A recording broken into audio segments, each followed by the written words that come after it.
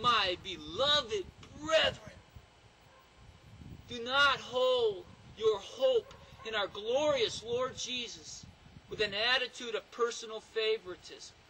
For if a man comes into your assembly wearing a gold ring and dressed in fine clothes, and there also comes in a poor man dressed in dirty clothes, and you say to the man with the gold ring, you sit here in a good place, but you say to the poor man, you stand over there, or sit down here by my footstool, have you not made distinctions among yourselves and become judges with evil motives?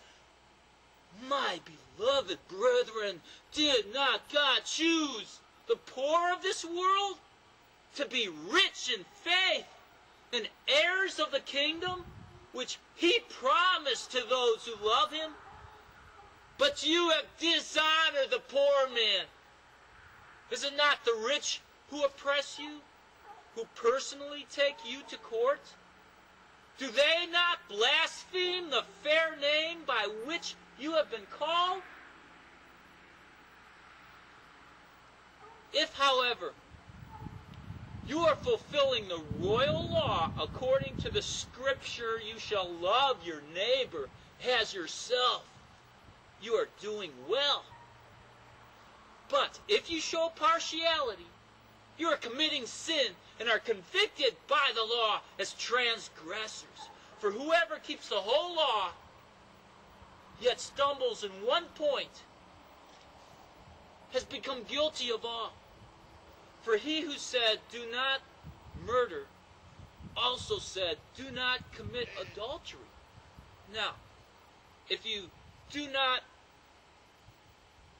murder, but do commit adultery, you have become a transgressor of the law. So speak and so act as those who are to be judged by the law of liberty. What use is it, my brethren, if a man says he has faith, but he has no works? Can that faith save him?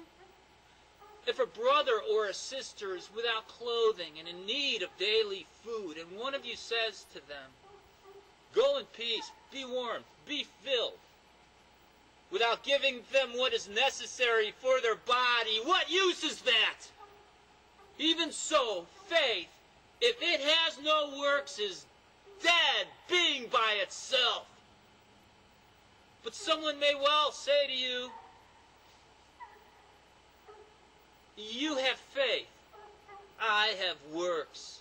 Show me your faith without the works, and I will show you my faith by my works. You believe that God is one. You do well. The demons also believe and tremble.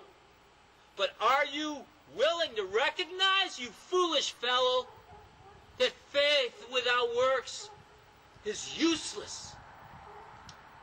Was not Abraham, our father, justified by works when he offered Isaac, his son, up on the altar?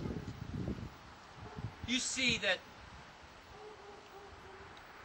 faith was working with the works, and as a result of the works, faith was perfected, and the Scripture was fulfilled, which says, Abraham believed God, and it was reckoned to him as righteousness, and he was called the friend of God. You see that a man is justified by works, and not by faith alone.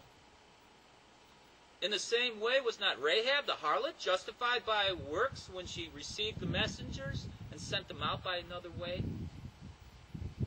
For just as the body without the spirit is dead, so also faith without works is dead.